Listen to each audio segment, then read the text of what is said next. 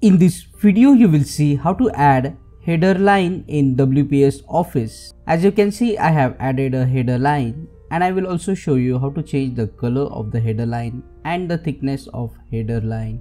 First, to insert header line in WPS Office, you need to activate the header area.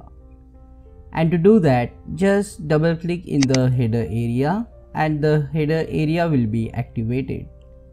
Now we can add header line. Go to the Home tab and you will see here the borders option. Click on the drop down and select this last option, border and shading. You will see this dialog box. Make sure you have clicked on the borders and click on box. You will see the preview here.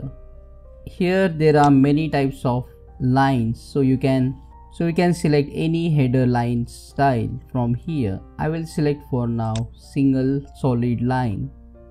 Under the color, you can select the color of the line, for example red, and this width is the thickness of the line. So after clicking on it, you can preview the thickness and select the appropriate header line thickness.